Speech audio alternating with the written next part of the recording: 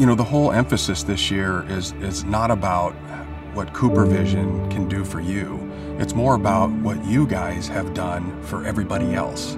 And to me, that means more than anything. I mean, I can sit up on stage and talk about products and pricing and promotions, but at the end of the day, what is that really going to do? I'd rather see a different impact and learn from another experience from one of you sitting in the audience. I mean, that would move me to be a better person. To me, that's contagious. If you prove that to me, I want to prove it to somebody else, and I hope the next person wants to prove it. So I encourage everybody just to take a look inside and try to do something a little bit different this year.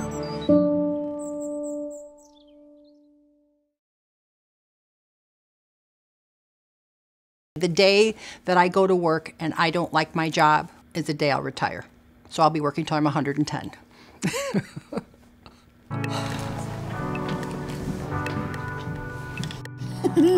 Tickles. I can't even stand it. And it's something that you wear on your face every day, and people are going to see you in it, so you want it to be really special. It's important to them, so I make it just as important to me. Oh my God. Yeah. It's from Kissing Boys. Probably.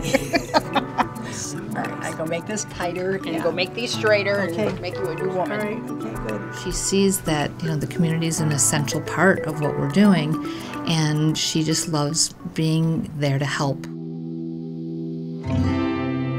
She's a perfect example of pick what you love and fight for it. Pillars is a mental health and social service agency. We could not do our job efficiently without Kathy Mary. If we call her, she's there within 10, 20 minutes. And if we say, we're out of diapers, she immediately will show up. When you leave an abusive relationship, I think you feel very alone and you're very scared and don't realize that there are people who are there for you that will help you along your journey, that you are not on this journey alone, and sometimes perfect strangers are willing to do whatever it can to help you to succeed in this journey because it's very easy to go back.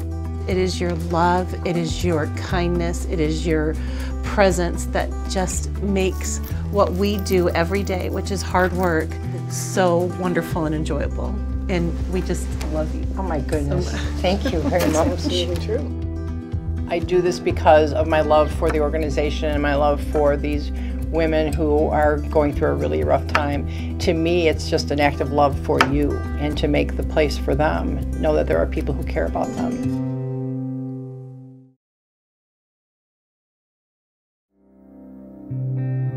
I came to the United States with $20 in my pocket. But there was one thing that I had that many people don't have, and that's hope. I was born in a small village in Tanzania. We didn't have electricity, no doctors, no police. That was our life. It is now 35 years I've been in private practice. It feels like it's a dream that I'm living. You know, it doesn't feel real even today. It's in your job description.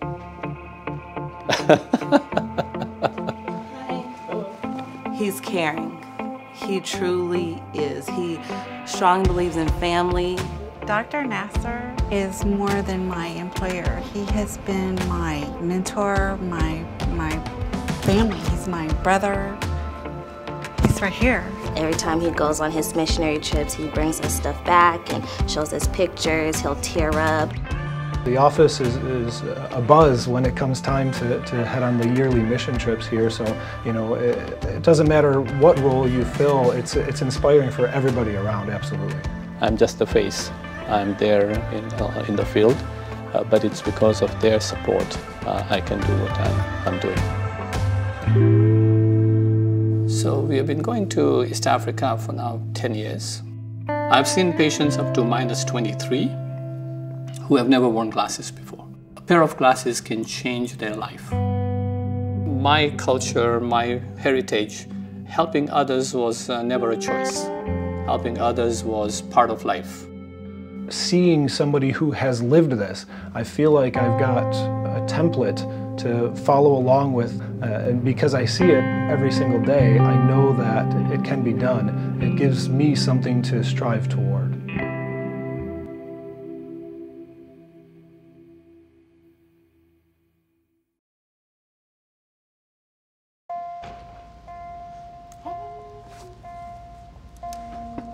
to see you. Good to see you too. Beautiful. Rosa came in and her main complaint was, gosh, I've always had headaches, but that's normal for me. And I just thought that that's how I was going to live the rest of my life, with really awful, terrible migraines. Here's this 18-year-old girl who just graduated high school, who's working to save up for college, and I just told her that she might have a brain tumor. But I had great support. Dr. O'Brien and the whole team were there too. They were definitely a part of my support team. Fortunately, surgery, chemo, and radiation, she is cancer-free. And I'm so fortunate that we were able to hold a fundraiser for her and replenish her college fund for what she had to spend in her medical bills. Thank you for everything that you've done. And I just really appreciate it. Dr. O'Brien, the optometrist, was the one who figured out that it was a stage 3 brain tumor. I appreciate everything that you've done. My family appreciates everything that you've done. We all love you. Love you. You literally saved my life.